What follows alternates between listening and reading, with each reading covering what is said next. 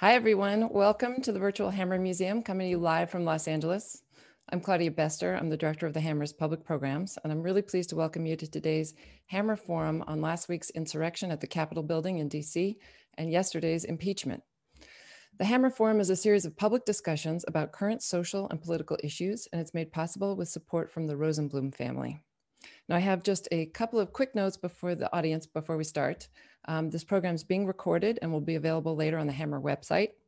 It's being conducted via Zoom webinar, so we can see your names and anything you type into the chat or the Q&A boxes.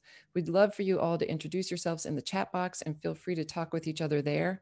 And the Q&A box is where you type in questions you have specifically for the panelists. So now on to our program. As you all know, there was a violent mob that penetrated the Capitol building last week during the counting of the Electoral College votes. Since then, a lot has happened, including the impeachment of the president for incitement of insurrection. Tonight, we have two members of Congress with us here. Both of them were in the Capitol building during the insurrection, and both are trained lawyers. So we've asked them to join the Hammer Forum tonight to give us their firsthand accounts of what happened and to help us make sense of it all. I don't know about you all, but the news has been coming at me like a completely overwhelming fire hose. So we're going to try and set up a framework for processing all of this using the law as a means of making sense of it all. So today we will, among other things, discuss what laws apply to the president and to the insurrectionists. The Honorable Nanette Barragán has served as the congressperson for California's 44th district in the U.S. House of Representatives since 2017. Her district includes South Los Angeles and the LA Harbor region. She grew up in Harbor City, California, and earned a BA in political science right here at UCLA, and her law degree from USC. Prior to law school, she worked in the Office of the Public Liaison for the Clinton administration and for the NAACP. After law school, she served under California Supreme Court Justice Carlos Moreno, and later at the Los Angeles Legal Aid Foundation and at the United States Attorney's Office for the Central District of California. And she served on the Hermosa Beach City Council from 2013 to 2015. Congressperson Ted Lieu represents California's 33rd district in the U.S. House of Representatives, which includes West LA and the South Bay from Malibu to Palos Verdes. He has been all over the news in the past week because he was one of the people managing yesterday's impeachment of President Trump. Lieu also serves on the House Judiciary Committee and the House Foreign Affairs Committee. He previously served in the JAG Corps of the United States Air Force. And I should say he is an epic force on Twitter. So if you don't follow him yet, check him out. Our moderator tonight is Loyola Law School professor Jessica Levinson. Levinson studies the law of the political process, including election law and governance issues. Her work focuses on ethics, political corruption, voting rights, campaign finance, ballot initiatives, redistricting, term limits, and state budgets. She regularly appears as a legal and political expert in television and radio and in print. She's the host of the new podcast, Passing Judgment, and has a weekly legal segment on NPR member station KCRW here in Los Angeles. She's also an op-ed contributor for NBC.com and the associate director of Loyola's Journalist Law School. Professor Levinson served as the president of the Los Angeles Ethics Commission until 2018, and she's the founding director of Loyola Law School's Public Service Institute, which is dedicated to creating the next generation of leaders in government service. So hello to all of you and welcome Representatives Nanette Barragán, Ted Lieu, and Jessica Levinson. Hi, everybody. I say this every time, but it's great to see so many familiar faces in the attendees, so many familiar names, in the attendees' names. And I'm so honored that we have two members of Congress here with us today. Congresswoman Barragán and I met in a Zoom room during the insurrection. We were on TV together, and I basically said, hey, I think we might do this Hammer Forum, so you should really, you should do it. And Congressman Lieu and I met about a decade ago, I think when you were running for the state legislature, and you've always been a wonderful friend and a great friend of Loyola Law School as well. So I know this has been a difficult news week for a lot of us, and I want to start maybe with a little bit of levity, but I think it will bring us into the conversation. And so that starts with you, Congressman Lieu. I think maybe the most epic correction of 2021 came this morning. One of my friends texted it to me right away. What is the difference between a crowbar and a crowbar, and why does this matter for the insurrection? Thank you, Professor Levinson, for your question. Before I answer that, let me just first say what's an honor it is for me to be on this panel with Congresswoman Barragán. She has done amazing work in Congress, and I look forward to serving with her this term. And Professor Levinson, I'm going to be on with you. As many of you know, she is brilliant, which is why it's sort of funny that about a year ago, I called up Professor Levinson because I had some questions about the Ukraine impeachment. And now we're on to the second impeachment. So in terms of the question you asked, I had given an interview to a reporter over the phone, sort of asking me what happened that day, sort of at the very beginning. And I said, well, I was, in my office, and the Capitol Hill police started banging on the doors, and they banged on our door, and then we opened it, and they told us to evacuate immediately. So I said, I grabbed a crowbar and raced down 5 flights of steps. And the reporter, when he wrote the story, thought I meant one of those crowbars that actually would be quite useful in an attempted coup. But actually what I did was I got a crowbar energy bar, and he had misheard it. But it's sort of interesting that he had assumed I would have a crowbar to fight off this mob. And that to him seemed much more realistic, because we're in this strange time where you had an actual attack on our nation's capital by a mob intending on hurting members of Congress. I mean, it is actually quite a significant statement that a member of the press assumes that you have a crowbar in your office. Congresswoman Barragán, I know what you did for part of the day because we spent about 20 minutes together. Right. Can you walk me through a little bit more of that day for you? How did it begin? Where was the moment when you thought, okay, things are going south here? Well, it was really scary. I was actually supposed to be on the House floor at 2 p.m.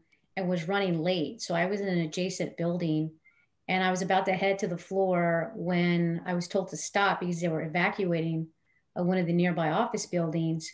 And shortly thereafter, I heard on the intercom system the basically sirens, and then saying we were sheltering in place. And in my 4 years in Congress, I've never even heard anybody come over that loudspeaker before. So that was, I think, pretty shocking.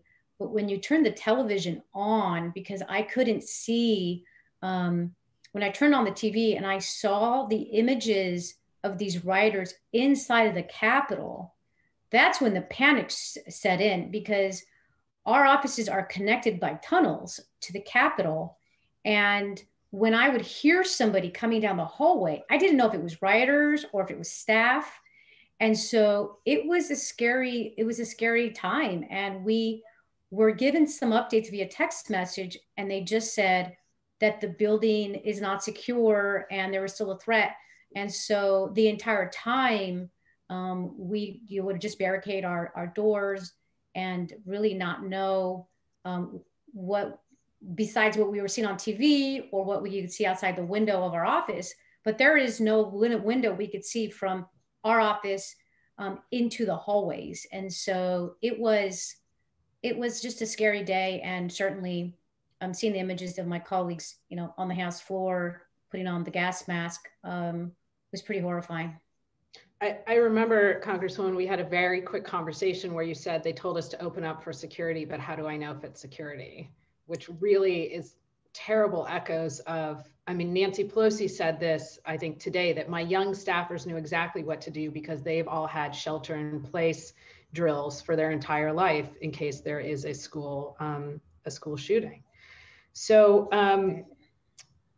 Congressman Lieu, could you help us? I know that you're going to play a large role in the impeachment, and could you tell us what that role is? And could you briefly help us define some of the terms that we need to know here? So what is incitement? So thank you for that question. So Speaker Pelosi selected me as one of the 9 impeachment managers. So we will basically prosecute the trial in the US Senate, and we hope to get a conviction. As of right now, Donald Trump has been impeached. And so he's the first U.S. president had been impeached twice by the House of Representatives. And the next step would be the trial in the Senate. And the article of impeachment is called incitement to insurrection. It's very clear what happened that day. We had a mob attack the Capitol with intent of stopping Congress from accepting the certified electoral college results, which would have formalized Donald Trump's defeat and Joe Biden's win. During that mob attack, a number of people died, including a police officer. And the person that incited it was Donald Trump. And what incitement means is that he essentially took actions or made statements that whipped up this mob to attack the Capitol, that encouraged them to attack the Capitol. And if you look at his speech, the transcripts are available. You can view that. You can just watch his video. It's pretty long. It's about an hour. You do get a sense he's mentally not well when you listen to that speech, but he made a number of pretty inflammatory statements. He basically said that this election was stolen. He told his supporters to stop the steal. He told them to march down Pennsylvania Avenue. He told them that they'll never take their country back by showing weakness. He told them to show strength. He told them to fight like hell. He told them that Mike Pence could change the result by simply not agreeing to the certification, essentially. And so when you sort of put all this together, it's very clear he was directing his folks to go and intervene in what Congress was doing that day, and they listened to him, and that's what they did. Congressman Lieu, I have one follow-up question, and then I want to go to Congresswoman Barragán for the timing of this. I have heard, and I know what I think I know what your response is going to be, but and you've likely heard the criticism of the president was engaging in protected First Amendment speech. When it comes to the First Amendment, the pinnacle of what we want to protect is political speech. And it's not proper to punish somebody for that. Can you explain to us what the problem with that argument is? Sure. So there's at least two problems. One is everyone knows you can't yell fire in a crowded movie theater. The First Amendment doesn't say you can say whatever you want in any context at any time. So there are exceptions to it. But second, this is about presidential conduct. This is not about your ordinary American who's trying to get people to march down Pennsylvania Avenue to protest Congress. Congressman Barragán and I see numerous protests all the time in DC against Congress and against the White House and Capitol Hill and so on. This is about presidential conduct, and the president's words matter. And it wasn't just his single speech. For 2 months, he had been whipping up his supporters in a frenzy that he won by landslide, that Joe Biden stole the election, that Donald Trump is a legitimate president, and that he was going to basically remain president through any means necessary, including by force. And so there is a felony statute called incitement to insurrection. You just can't do that. And it's not an issue of the First Amendment, it's an issue of presidential conduct. Absolutely. And as we know from having lived through 2 impeachments in this particular term, you don't actually have to prove that somebody committed a crime in order to impeach them. That's what happens most of the time, but you wouldn't even have to rise to the level of showing that you advocated for immediate and lawless harm and that you intended for immediate and lawless harm to occur. Congresswoman Barragán, I'm going to ask you a similar question, which is to respond to an argument that I hear a lot, I'm sure you hear a lot, which is we've got 6 more days of this term. This is divisive. Let's just heal the country. Everybody should come back together. We're already so polarized. What's the point in having this fight? If the part of the point of impeachment is removal, he'll be removed before the trial even starts. Well, let me start by saying that this was the most bipartisan vote in the history of Congress to impeach a president, where you had 10 Republicans, including the number 3 Republican, Liz Cheney, join in this. Why? Because number one, you can't allow a president to have this kind of behavior, basically violate his oath of office and violate the Constitution. It's only going to invite future folks to do this, and other elected officials or future presidents possibly to do this. So there's got to be consequences. That's the first one. But this president is a danger to our country. We frankly don't know what he can do or what he might do between now and inauguration. The House has done its job. If the Senate Republicans decide not to take this up and something happens, this is going to be on them. And so we have to take action. We did our constitutional duty. We did our duty that we have here in the House. And so we really need the Senate to act. The other thing is that I can't stress enough of how if we focus on the comments from our Republican colleagues on why this was necessary, they also just tell us about the duty that they feel that they had to do and to stop a future president. Now, if he's convicted, it's also possible that this president will not be able to run for office again. And so that is certainly something that can be considered, regardless if he's out of office, regardless if the time has passed. And so there's that consideration. But doing nothing is really not an option. And holding people accountable is definitely necessary. And so I'm glad the House moved as quickly as it did. And I would just continue to urge Senator McConnell to start an emergency session to consider the impeachment trial right away.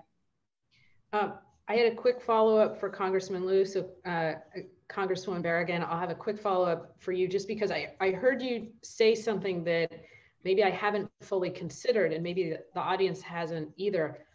I had assumed that the Senate would take this up for the reason that during the first impeachment, there was this discussion of, well, maybe you can just slow walk it to the Senate or they can never take it up. And Senator McConnell basically said, no, I understand there has to be something that happens. Now, look, it could be 15 minutes, but my understanding is that he basically said, I know it's incumbent upon us that if there is an impeachment, we have to do something. Is there now chatter that maybe the Senate won't take it up at all? Or did I take too much from your comment? I think that I haven't heard any chatter that Senator McConnell is going to call an emergency session. The last that I've seen is that he was going to wait to do it either the day before the inauguration or on inauguration. So that's just really unfortunate if he sticks to that. But you know, this president needs to be tried for what he did. And I have seen some opinions out there, some editorials, I should say, with some people who believe he can't be tried after he leaves office. But my understanding is that he can be, and that he should be. Yeah, I think, well, you know, there's 3 lawyers on this Zoom, and I think we probably all agree, but typically you put 3 lawyers in a room and then you can get 3 different opinions. There's the one opinion, which I think is wrong, that you have to have the impeachment and the trial during the term. Another, the kind of middle, you have to have the impeachment during the term, but the trial can happen after. And then the third, that everything can happen after. Congressman Lieu, do you have a sense of timing of the impeachment trial? And I have a quick follow-up for you after, but is this going to be January 21st? Will it be right after the inauguration? So we're asking Senator McConnell to bring the Senate back and to hold the trial. So let's just ask this simple question. What really important thing is the Senate doing right now? Nothing. They're at home. There's nothing preventing them from coming back on Monday and starting the trial. So we're urging that happens. If not, what's going to happen is Senator Schumer will become Senate leader essentially on January 20th, because that's when Vice President-elect Kamala Harris becomes our nation's first female Black and Asian vice president, and she breaks ties in the Senate. So Democrats gain control on that day. And then Senator Schumer is leader, and under him, he will set when the trial happens. And I would expect that he would have it happen as soon as possible. So that is the impeachment. And I saw a couple of questions come in. I want to move on to the 25th Amendment, but quickly to answer those questions, impeachment just means the House has said, not just, but this is a major issue, that the House has said, Senate, there's enough, go forward. The president still has pardon power, which we can talk about later. The president, frankly, has every power of office. There's no legal consequence that he's prevented from doing anything at this moment. I saw a couple of questions come in about this. And just to clarify, the Senate, of course, has to convict by a supermajority, which would mean 2/3, 67 senators. Senator Mitch McConnell, well, I'm going to actually ask you about this, Senator Barragán. We've seen Senator Mitch McConnell go from calling the first impeachment a charade to, in this time, saying, you know, I'll go ahead and keep an open mind when it comes to this. Is this an open mind, or he already, you think, made up his mind either way? And how consequential is that? Well, I think it's huge, but we don't really know. You know, Senator McConnell uses his words wisely, and reports are that this may be a way to get Trump, off of the radar per se, and maybe he wants to appear like he's going to have an open mind now. Certainly, we've seen Republicans that were willing to stand for democracy and the Constitution in the House that were willing to vote to impeach. So this could be, his way of just trying to appease some folks. What I hope doesn't happen is that when the trial does happen, if he doesn't get this done before the inauguration, is that he says, oh, well, he's out of office there, I'm not going to, convict. And that's what, some people are suggesting could be the case. He plays politics very well. And in this case, it really shouldn't be about politics. It should be about the Constitution, our democracy, and doing what's right. And so I have to just continue to be hopeful as I can that he really is keeping an open mind. He's going to really consider convicting this president, because after our impeachment managers and Ted Lieu make the case, I feel confident that the facts and the evidence is there to do that. Well, right. And so for conviction, you would need that supermajority. You would need all Democrats and 17 Republicans.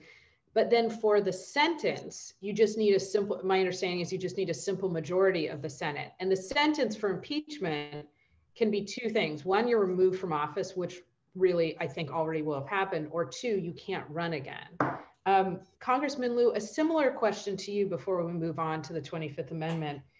How much of this hinges on Senator Mitch McConnell? Is he signaling to the other Republican senators, it's okay, nothing will happen if you vote to convict? And could that, you think, be enough to get 16 other senators? That's a great point. I think it could be enough. We already have now seen Senator Murkowski come out today and basically say that she believed what the House did with impeachment was appropriate. And we have Senator Ben Sasse say that he's open to impeachment. We have Senator Pat Toomey say something similar, that he's open to impeachment. So you have a number of senators on the Republican side that have either said with the House that was appropriate or said they're open to impeachment, including Senator McConnell. So this is very different than the first impeachment. And I think there is a shot at conviction, and we're going to present the best case that we can. Well, and it seems to me that this impeachment is kind of substantively different because it took more than a few sentences to try and explain the first one. And now, actually, Congressman Lieu, I just blatantly lied to you.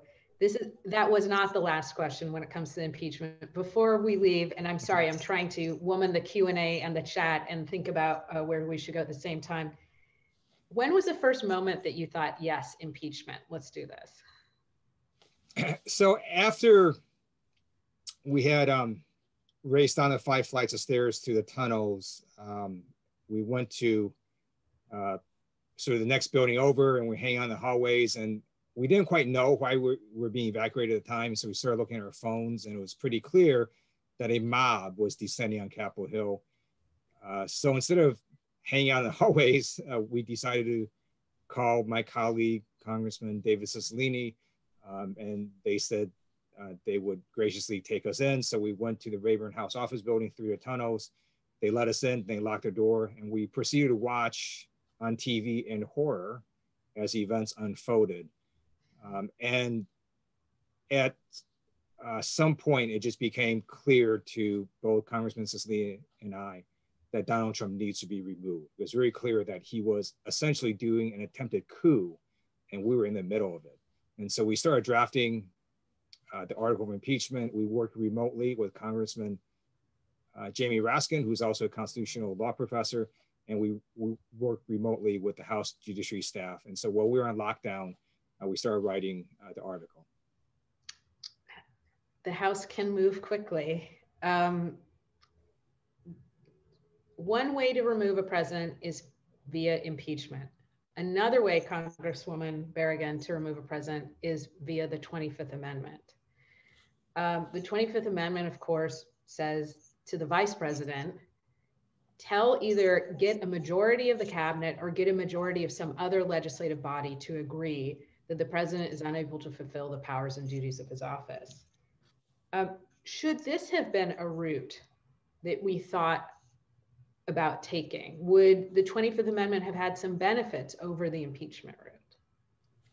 Absolutely. And I think this is one of the reasons that the House moved to encourage the vice president to take this route. The reality is with the 25th Amendment, as Ted noted, when the president was speaking at the rally, you could see he was mentally not there. And that's what the 25th Amendment's for. You don't have the mental capacity. You're not fit to serve. The 25th Amendment takes politics out of it in the sense that it's your own cabinet. The folks that are loyal to you are making an assessment that you are not fit to serve. And so that would have been a route. It would have been the fastest route, I think. And it would have definitely taken out this argument that we're hearing now about unity and division, because it would have showed that the vice president was willing to see what we all saw and act on it. As we saw instead is cabinet members who didn't agree or came to that assessment, decided they were going to resign instead of trying to talk through it with the vice president and invoking the 25th Amendment. Congressman Lieu, is there a problem with the 25th Amendment that we see now and that should be fixed? Or is it luckily one of those things that we just don't have to think about that much because we haven't been in this position very often in our country? So on Wednesday, when Donald Trump was impeached, I thought that was a very sad day for our country, because we should never need to impeach our president, and certainly never need to impeach the president twice, nor should we have to try to execute the 25th Amendment. All of these options are designed to essentially remove the president of the United States. And we don't really want to have these options executed because normally you don't want to remove the president of the United States. They're supposed to be good presidents and do good things for American people.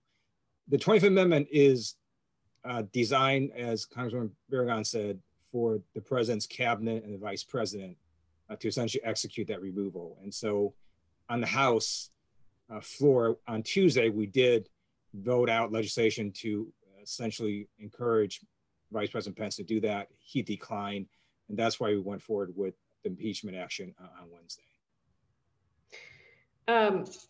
Is it worth thinking about amending the 25th Amendment so that there's some way to pull the lever without going through the vice president? Congresswoman Barragán, I can go to you first. I don't know. I mean, we have the impeachment tool to use, and I guess I'd have to hear more arguments on it. My concern is when you start making changes to some of these amendments, then people take them and use them as political weapons. And I think that's the greater concern. I mean, we are seeing in Congress now, new members on the fringe who, it's just hard to believe that, they're serving as members of Congress. And of course, now there's new security concerns about members worrying about other members. That's something I never thought of. When I got elected 4 years ago, I never dreamed of walking into the Capitol and be worried about whether one of my colleagues was going to be, you know, a threat to me. So I'm hesitant. And I'd have to kind of look at what the options are if we're going to make any changes to that. Do you walk into the Capitol and worry about your colleagues? Absolutely, we do now. We have these new metal detectors that were put right outside of the House floor. And unfortunately, our colleagues on the other side who always say they support law enforcement are pushing law enforcement aside, are not listening to them. The metal detector will go off and they keep walking, ignoring law enforcement. It's remarkable to see members of Congress act this way and disregard the rules and law enforcement so much that the speaker is now proposing that we vote on fines of $5,000 for the first incident. But that's because members are concerned when you have your colleagues making videos that they're packing heat and they're, you know, ready to use it. And then you hear some of the language and rhetoric they use against other members.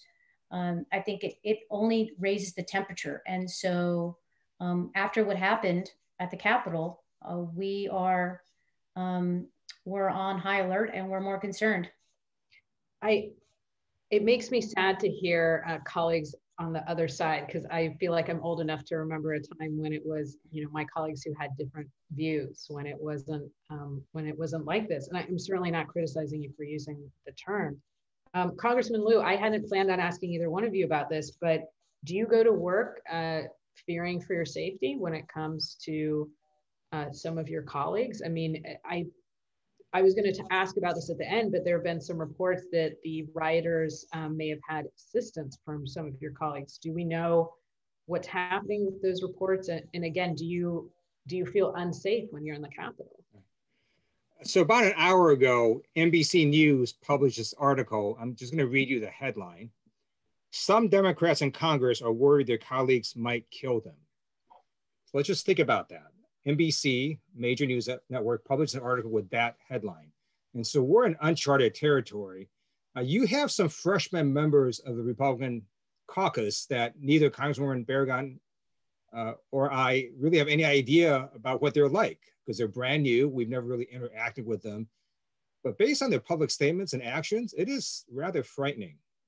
And when you have Republican members of Congress simply evading metal detectors, or even worse, walking through metal detectors, setting them off, and then continue to keep on going to the House floor, that does raise some very troubling issues, which is why we're going to pass a new rule that's going to impose a $5,000 fine for the first offense and then $10,000 fine for the second offense, directly out of the member's pocket. In addition, you had, as we know, during this lockdown, a number of Republican Democratic members in a room for hours, and the Republican members, some of them wouldn't wear masks. And as a result of that, we've now got 4 Democratic members that have tested positive for COVID from that same room. And so you have health concerns because you still have Republican members who will either violate the mask policy or try to skirt around it. And you have these threats to both your health, both because of the virus and because of potential sort of physical issues. And it is a very disturbing area to go into right now at this moment in time. And Jessica, if I could just add something real quick, something I never thought I would be texting other colleagues about, you know, these text chains we have about who's going to go get a bulletproof vest. I mean, I got to tell you, when that chain started, I was like, oh my gosh. And so now the House is allowing us to use part of our budget to get a bulletproof vest. And I got to tell you, it's unsettling for me to think about having to wear a bulletproof vest, but that's where we are now with security. And, you know, members of Congress get a single ticket to the inauguration, and most members are bringing a spouse. I had 4 people decline to come, 4 people because of concerns either about security or COVID. And this is generally a time where people are clamoring to come to an inauguration. So it just kind of, I think, gives you a little bit of a taste of where we are right now. It's not a good place. I'm just hopeful that we can get through inauguration peacefully, and we can do what we need to do to move on and get back to some feeling of normalcy of coming to work at the Capitol. Right, and which of course is the people's house. I mean, that's a public place for public servants. So it's 5:40. I'm going to do what I usually do in class. Where have we been? We've talked about your experiences in the insurrection. We've talked about the impeachment and what is going to happen, what we expect will happen. We've talked a little bit about the 25th Amendment. Again, Section 4 of the 25th Amendment has never been used in our nation's history. It allows for the involuntary removal of a president. It requires the vice president to pull the lever and say this person is no longer fit to fulfill the powers and duties of his office. But there is, Congressman Lieu, a third constitutional provision, the 14th Amendment, that's being talked about. And the 14th Amendment, I think most people think of due process. They think of equal protection.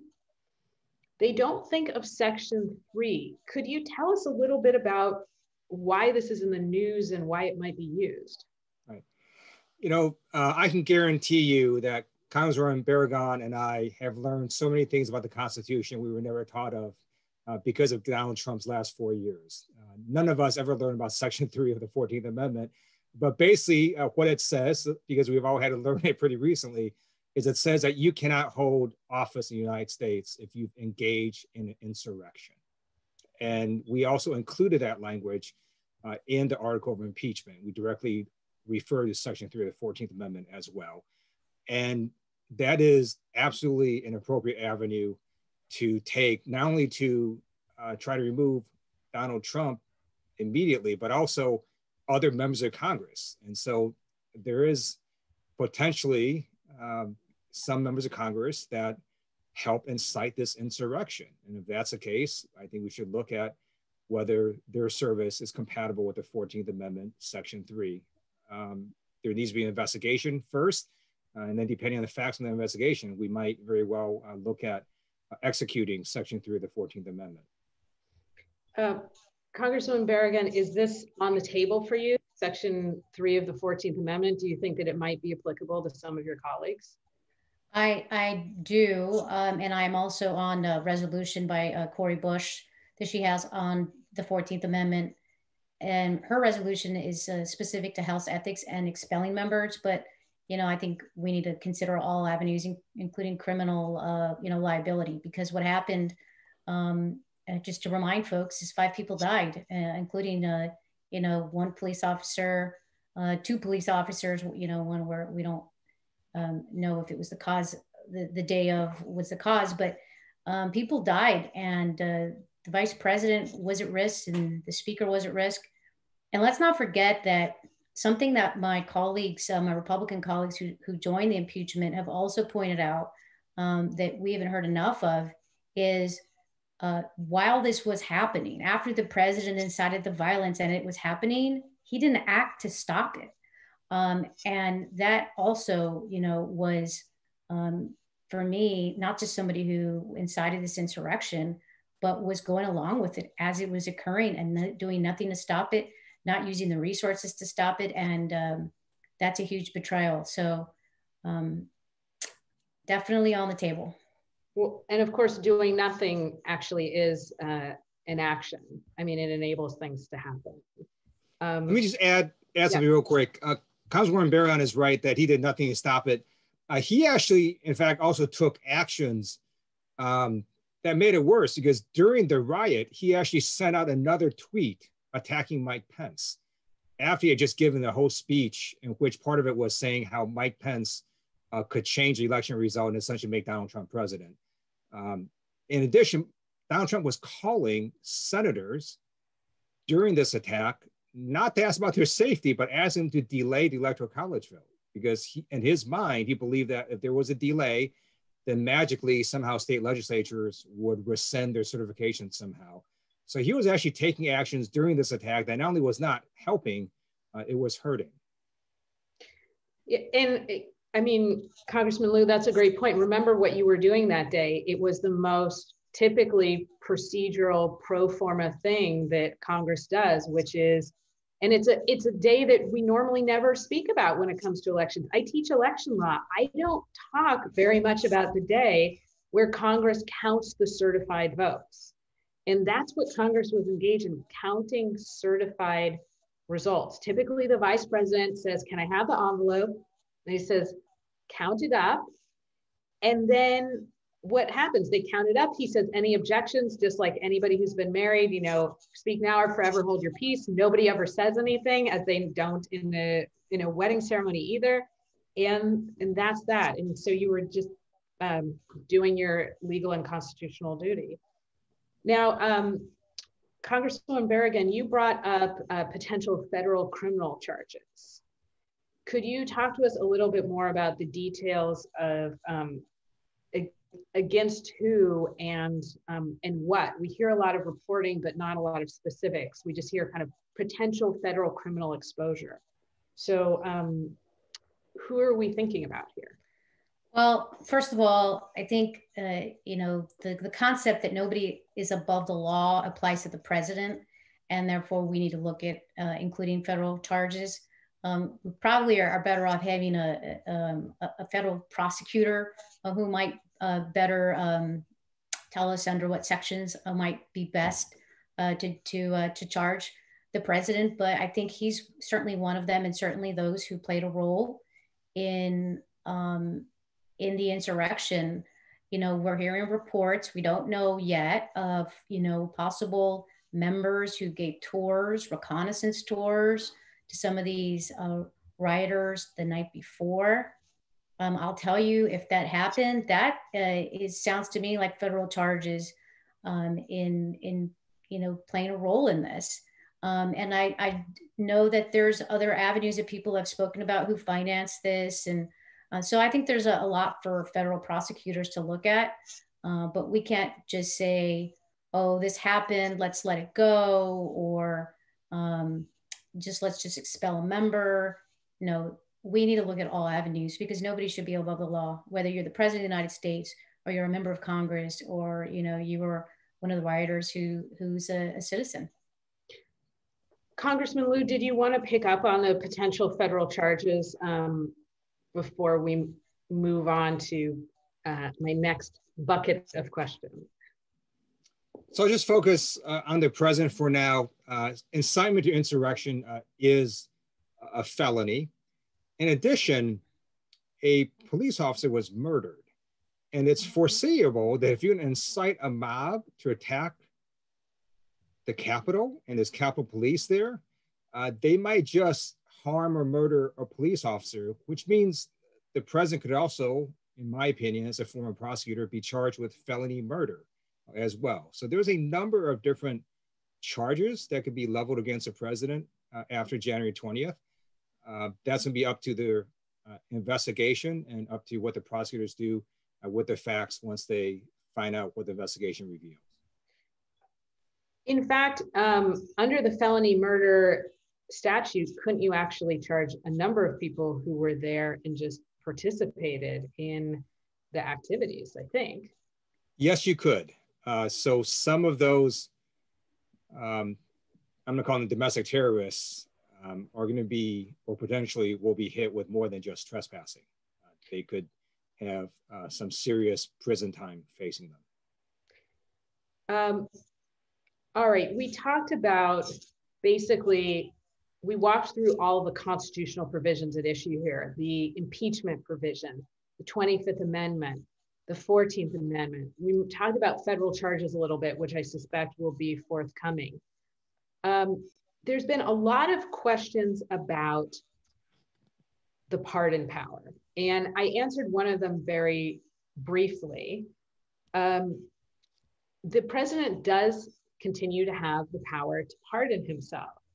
Now, Congresswoman Barragán, first to you, are you concerned in these next 5.5, my math might be wrong on exactly the moment that the inauguration is going to occur, 5.5 days, what we're going to see with respect to the pardon power? Or I can ask you, if you want to do it more broadly, what are you most concerned about in the next 5.5 days? Well, this president has shown that he's willing to pardon anybody who went to bat for him, committed a crime for him, who lied for him, even people who pled guilty. And so it's clearly a concern for me and many others I've spoken to whether this president is going to pardon everybody and anybody who was part of the riot on democracy, the riot on the Capitol, and whether he's going to try to pardon himself. And so there really should be a provision that says you can't pardon yourself and you can't pardon people that you encouraged to commit a crime and that you participated in some cases like this. So that is definitely a concern. And one of the reasons I believe he should be removed before he has an opportunity to do that. Congressman Lieu, under the list of things that is going to keep me up between now and January 20th, what's on your list? So right now, there are planned armed marches on 50 state capitals. You have a number of other plans that you see circulating in sort of the right-wing militia sphere. And that's one reason Washington, D.C. looks like a fortress right now, with 20,000 National Guard troops having to be deployed there. You've got 50 state capitals where they've increased security. All of this could be calmed down if Donald Trump simply said one sentence: the election was not stolen. He refuses to do that. The rage and violence that's fueling all this is his supporters' wrongful belief that Donald Trump won the election by a landslide and that he should remain president for another 4 years. And Donald Trump needs to tell them that that's just not true, that he lost and Joe Biden legitimately won. If he would do that, he could calm down tensions in a major way. Unfortunately, I don't think he's going to do that, which is why we have all these troops deployed all over the place. Yeah, I mean, so many of us saw this pictures of the National Guard sleeping in the Capitol on the floor. And that is, I think, a country that is unrecognizable to many of us, as is a country where Congresswoman Barragán is on a text chain about a bulletproof vest. And so that actually brings me to the next thing that I want to talk about, which is we started with both of you sheltering in place in different places, but in the Capitol where you work as public servants. That doesn't happen right away. I mean, we don't get to that place in America where it looks almost unrecognizable based on one rally. So Congresswoman Barragán, first to you, how do we get to this place where you and I are on a Zoom and you're saying they told me to open up for security, but how can I trust its security? I mean, what are the little or big steps along the way? Well, the bottom line is it all points to lies. Lies that this president has said over the course of the last 4 years, and actions that he's taken. It's his ability to divide people, to put hate out there, him convincing his supporters that the media is the bad guy and don't believe them. It's attacking the free press. It's attacking the FBI. It has just been an ongoing campaign of his. And these lies add up and people believe them. And I've talked to some of these people before, and I got to tell you, these are not just folks who don't have an education. Some of these are very, lawyers at big law firms that I practiced in are believing the rhetoric. And so this is a combination, a culmination, I can't, it's a better word, of years of inflammatory rhetoric by the president. His conspiracy theories and his lies is what got us here. Certainly that fire was fueled with the rally and him leading people to believe he was going to the Capitol. I think I saw part of the speech where he says, "I'm going with you." And then you have his own lawyer using words like, trial by combat. I mean, that's how we get here. Now, when you add on to that, our House colleagues doing the bidding on the House floor and also telling people to continue and march and that they're going to do their part on the House floor, putting the symbol up that we've seen the senator do, encouraging it, it's gotten us to this moment which is just one that I thought I would never see on our democracy and at the Capitol. Congressman Lieu, you and I have, I've had the honor of talking to you about this a little bit, as we say, offline, when we, in before times when we used to actually be able to break bread in person. And I heard you say tonight something very clearly and very important. You said words matter. And that's, I think, what Congresswoman Barragán said as well. And so the same question to you really, which is, we don't get you as a member of Congress sprinting down 5 flights of stairs, drafting articles of impeachment with a congressman who has just lost his son 24 hours, 48 hours before, with one bad speech. And I think Congresswoman Barragán walked us through in a lot of ways what has happened. And I wondered if you wanted to add to how you think we got here. And then of course, I'm gonna ask you, later we're gonna pivot to how do we get out of it? So Congresswoman Barragán is absolutely right that the lies are a big part of it, but it's also what the lies were about. It's not like you were saying apple pie is actually made out of blueberries.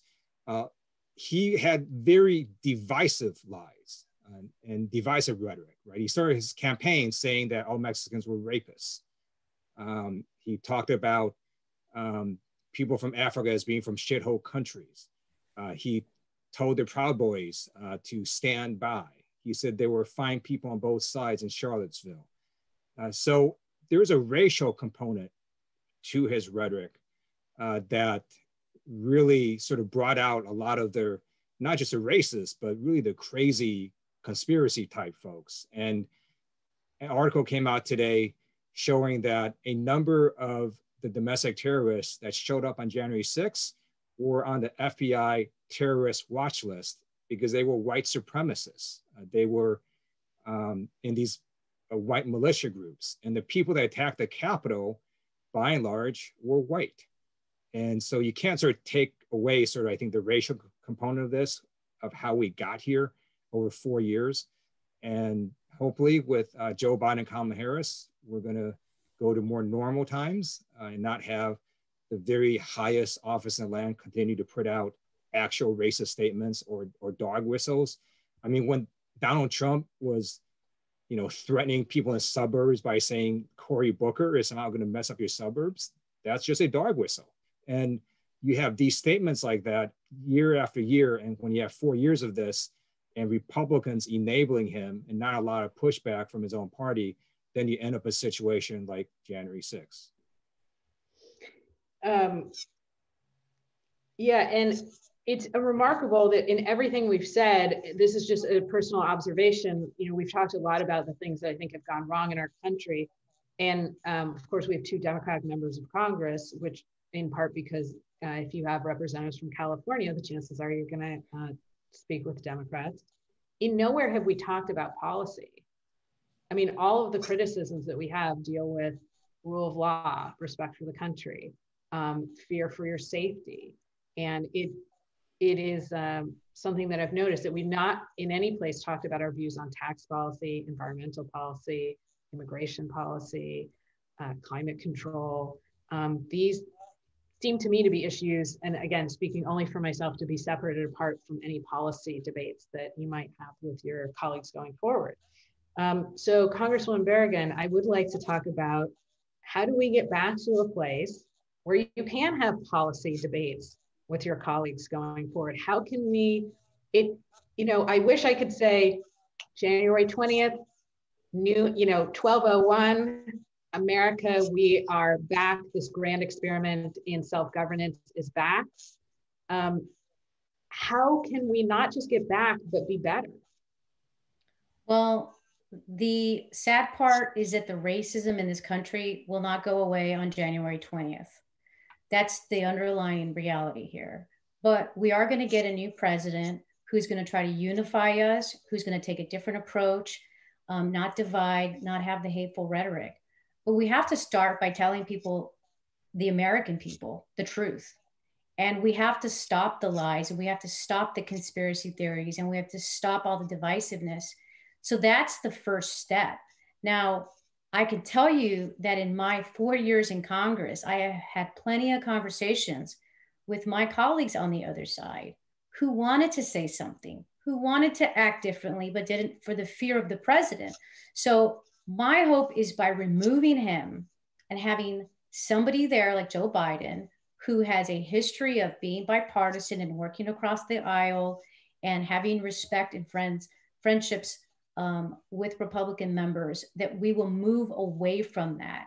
But make no mistake, the racism in our country will continue, and we have to continue to work to resolve those underlying issues that we have had in this country for a very long time.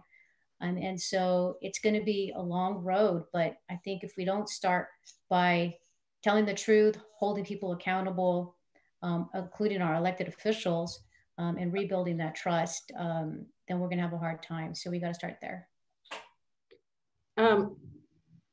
Congressman Lieu, we met in a much more quaint time, I think.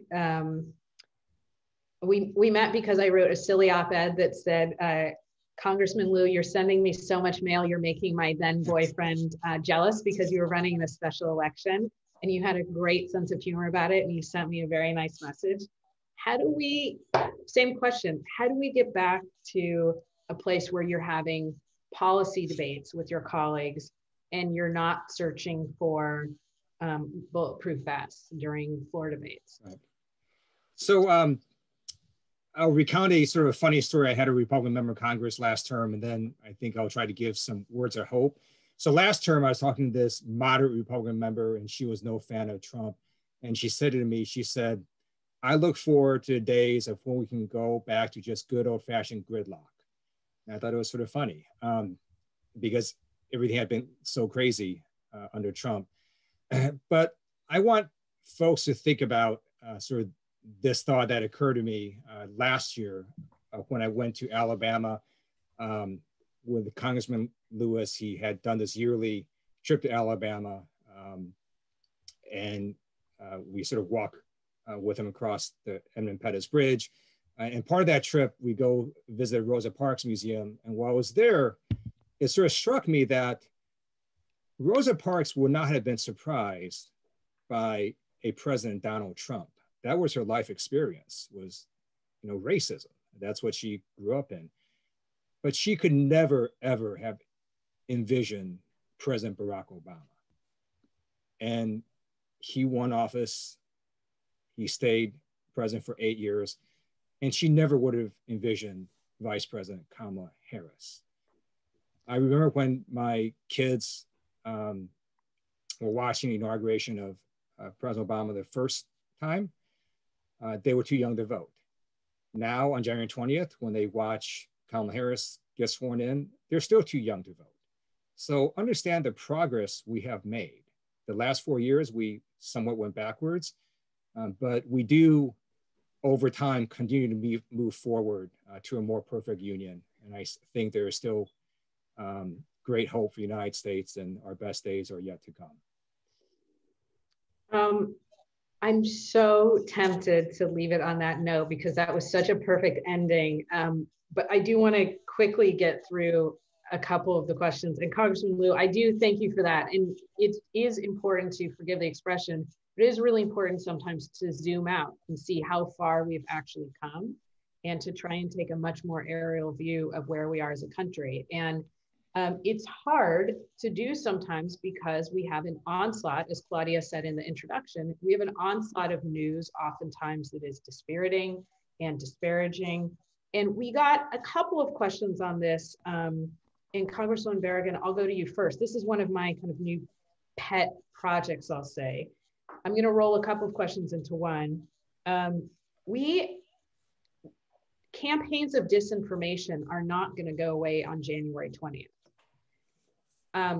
I feel like the three of us could have a conversation, probably disagree on, again, on some policy issues, but we would all basically agree on what is an issue and all basically agree where we want to get, but just not how to get there. We have a country where people are just reading from different scripts.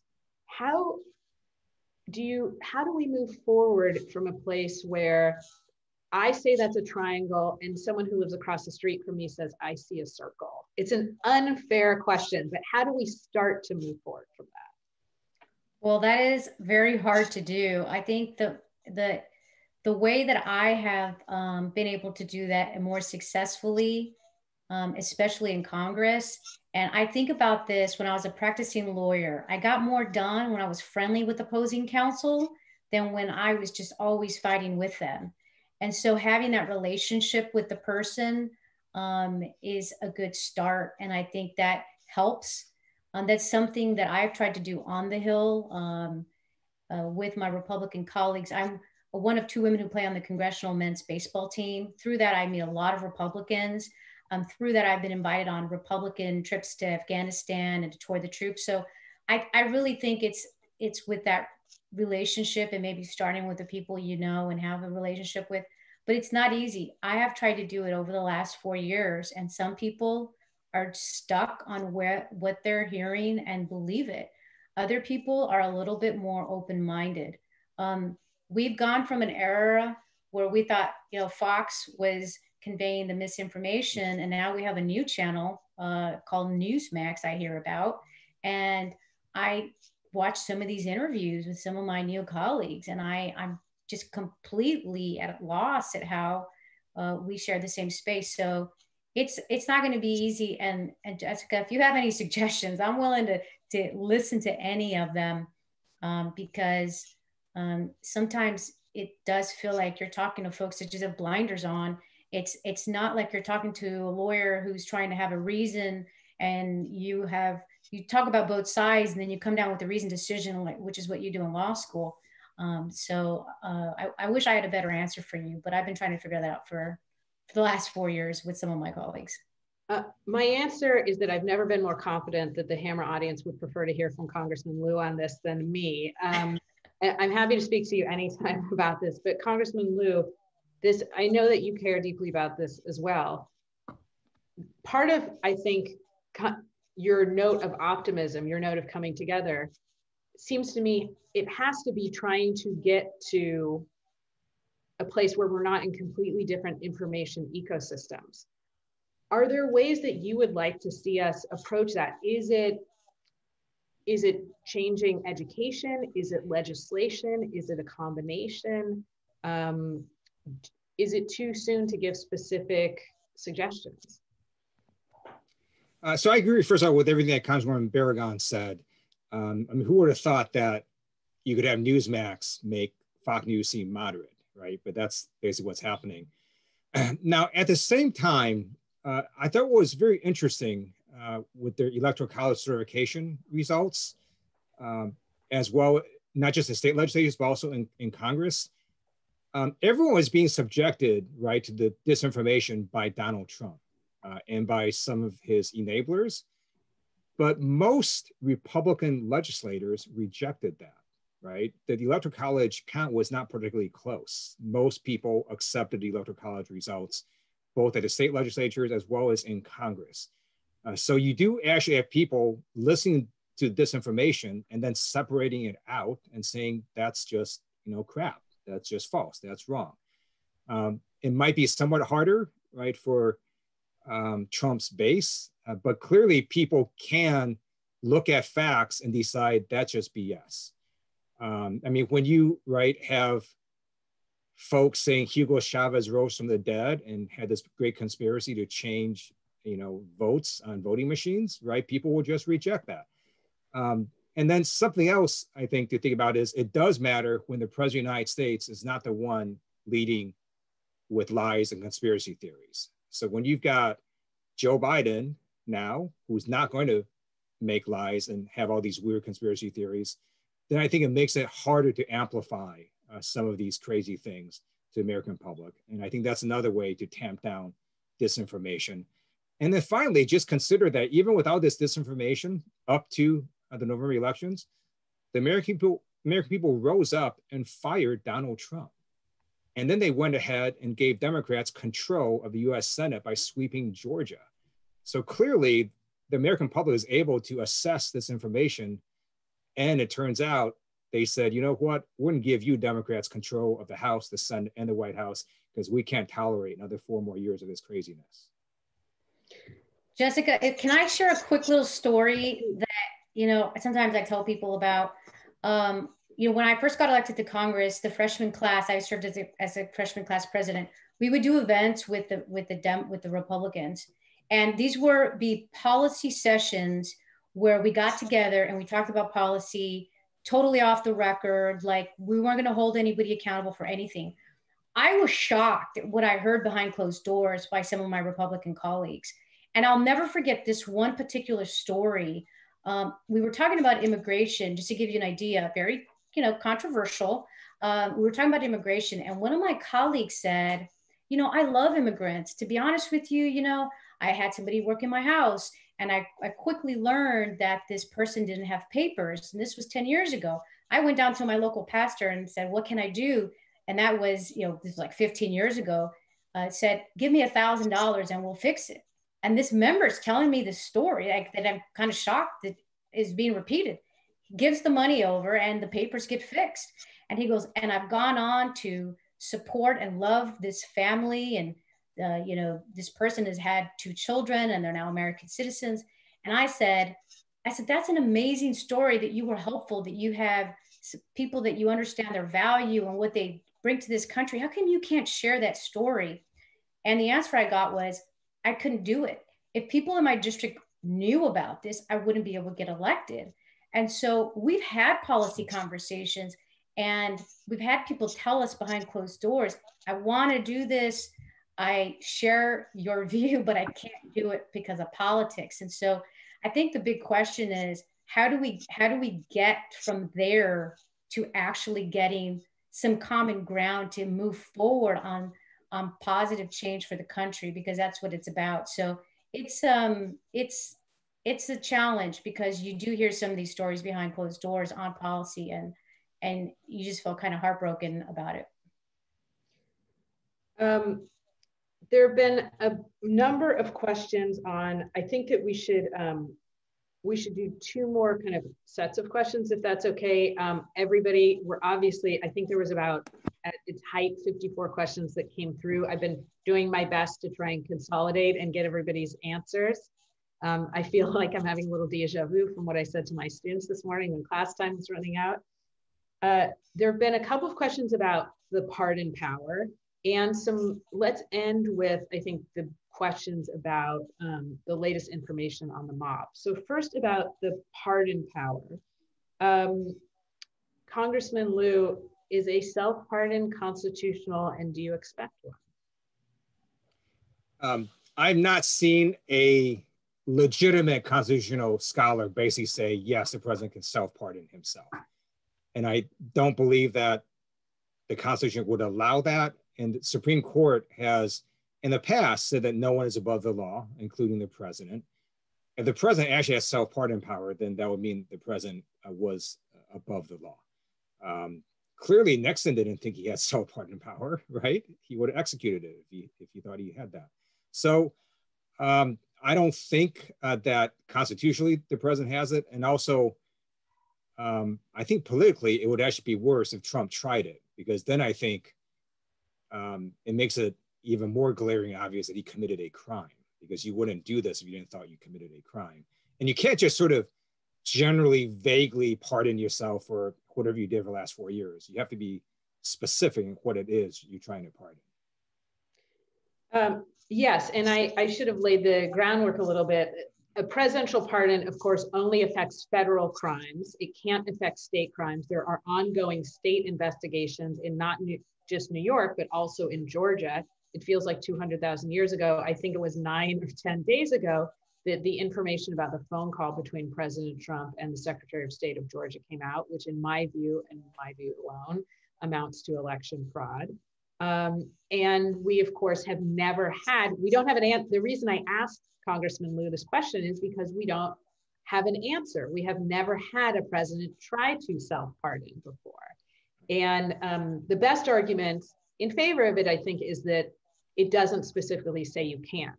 The best arguments against it are exactly what Congressman Lieu said, which is we have this bedrock principle no person is above the law. No person can be a judge in their own case. There's this idea of democratic self-governance, accountability. Congresswoman Barragán, there's been also questions when it comes to the pardon power. Maybe President Trump can get out of jail free card if he resigns sometime around dinner on January 19th. And then Vice President Pence has nothing to do but talk to the pardon attorneys until noon on January 20th. Is that a possibility that is, you think, seriously being discussed?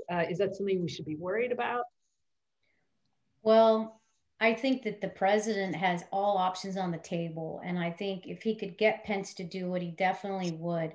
I would hope that the vice president, after being basically called out by this president and put out for the mobs to come in and basically get him and try to find him and kill him, would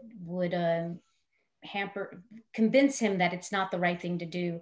Now, I also wonder whether if he tried to do that, whether it's going to be a specific enough charge, or what if the charge comes after he leaves office? This investigation is still ongoing.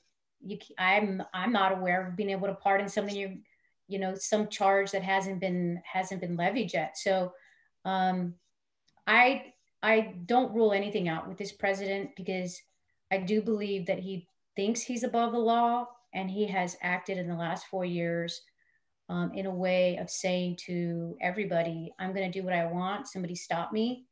And so I do think that he's probably having the conversation about whether he can do that.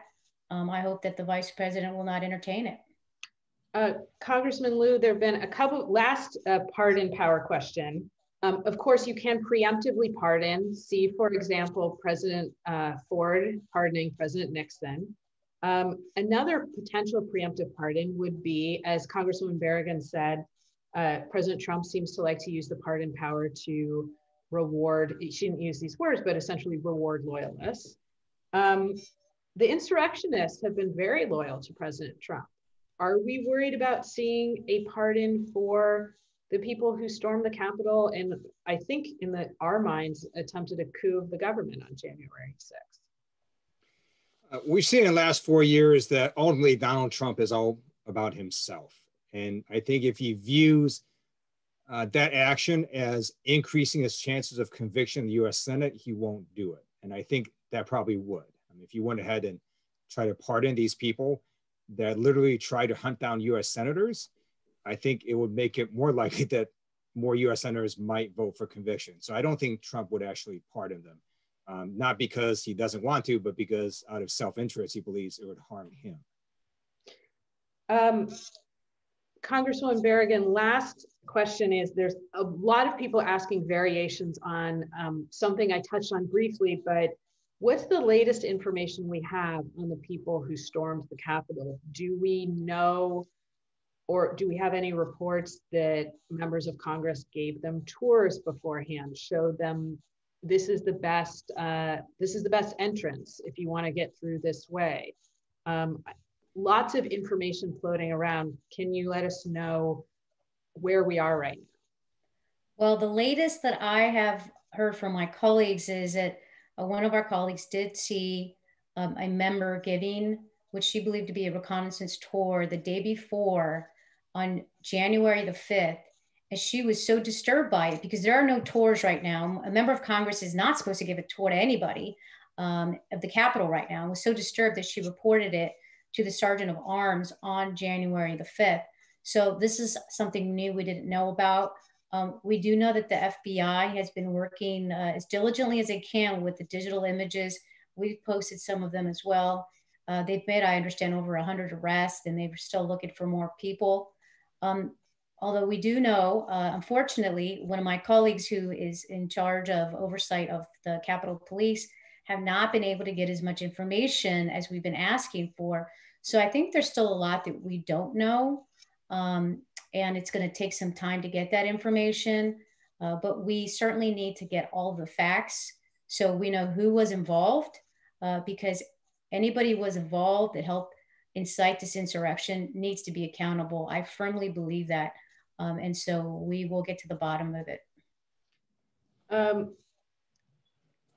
I want to be mindful of your time. This has been, I have been so honored to be part of this conversation. I've been so honored to spend this time with you and to spend the evening with you. And I want to go to both of you for just, is there anything else you want to say to an active and alert and engaged group like we have in the Hammer audience? Is there anything that you hope, I hope this is what you take away, and I hope that this is what we do going forward. Congressman Lieu, first to you. So I just want to say what an honor it has been to be on this panel with Congresswoman Barragán, and also with you, Professor Levinson. And I just want people to sort of step back a little bit and not just on the events of this week, but sort of look overall what happened in the last 4 years. Donald Trump came in with Republican control of the House, the Senate, and the White House. He is leaving with Democratic control of the House, the Senate, and the White House because the American people self-corrected. After 2 years, they flipped the House. After 4 years, they flipped the Senate and the White House. And I think our democracy is still strong and robust. And I'll leave with this one additional thought. Regardless of what you thought about the Mueller report, at the end of the day, it was a Republican who led that report, Robert Mueller, in a Republican Department of Justice while the country was controlled by Republicans in the House, Senate, and White House. And that report was allowed to go through to its completion. That's pretty remarkable. I don't think most countries would have allowed that to have happened. You could disagree with, whether or not Congress should have acted on that report for impeaching Trump, but that report did come out and the American people did read it. And so I think even though our democracy was tested these last 4 years, it did survive and it's going to continue. And at the end of the day, we kept our republic. Congresswoman Barragán. Well, I just want to thank you for inviting me and being part of this conversation. My path to becoming a member of Congress was very challenging. And so just to be able to every day walk into the Capitol and serve the people of the 44th District, and for me, I see it as a much greater responsibility about people across the entire country. And so it's just really an honor for me to be part of the conversation. And just to remind folks out there, we hear this all the time from the speaker, that public sentiment is everything. And so the engagement that we have from the public, all of you who are joining us tonight, is so very important. Whether you're writing letters to the editor, whether you're writing an op-ed, whether you're writing to your member of Congress and having your voice heard, or you're peacefully marching and protesting, that sways public opinion and that sways policy and it sways members of Congress. So continue to do that. Reach out to your friends in different parts of the country and your family members to share your views and what you think. And when you see something that you don't like, to have your voice heard, because it does move the needle in Washington and it shapes our policy more than you think. And so please continue to do that. And thank you for having this conversation that I never thought we would be having to have. My old friend, Congressman Lieu, my new friend, Congresswoman Barragán, thank you. Truly a privilege. And I'm going to let Claudia, the Director of Public Programs, thank you on behalf of the UCLA Hammer. Thanks. I just want to say it's really been an honor to have both of you here. So on behalf of the Hammer Museum and UCLA and the people of California, I want to thank you for being here and thank you for your service. And I wish you both the greatest safety in the months to come. Thank you. All right, with that, Hammer Forum, please play us off. And Congressman Lieu, thank you so much. Congresswoman Barragán, really thank you so much. You are welcome to sign off and with our deepest gratitude. So we wish you a good night.